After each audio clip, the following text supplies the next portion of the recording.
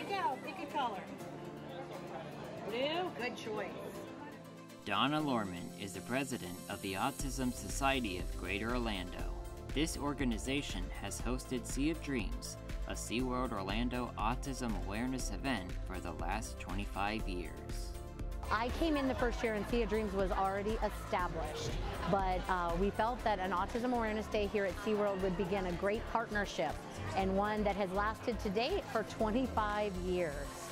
This event is a great opportunity for families to get together and have fun by enjoying the sunshine and experiencing live shows, exhibits of some of the world's most incredible sea creatures, and amazing thrills.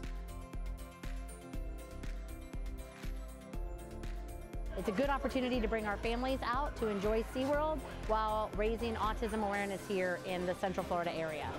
The number of participants keeps growing every year.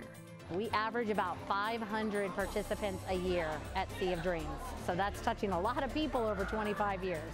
Even COVID didn't slow ASGO down. My favorite part of hosting the event would be seeing all of the families and how much their kids grow every year. During the midday celebration, everyone gathers together for a character meet and greet, while SeaWorld staff showcase exotic animals like penguins and parrots. It wouldn't be Sea of Dreams without a raffle and silent auction. This event isn't just for those with autism. Siblings are highlighted and recognized for their dedication and support through a special recognition ceremony. This is an opportunity, of course, at SeaWorld every year. We recognize our brothers and sisters for the amazing, amazing, amazing, amazing job that you do. We appreciate the partnership that we have with SeaWorld, and we look forward to a long future and a greater and bigger partnership in the years to come.